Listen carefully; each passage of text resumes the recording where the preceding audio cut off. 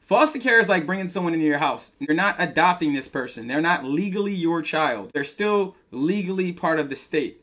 But you are assuming responsibility for this child. It's more of a family basis. So you'll see more like 1 to 5 kids in the house. Some could be biological kids. They could all be foster children, or it could just be you. Obviously, foster care is the epitome for a child. A lot more individualized, definitely more home-like. And the real issue that you have here is if you grew up in a system, being in orphanages and group homes, depending on the age that you get into that foster home, it gets worse and worse in time. I've been on the road for a while now.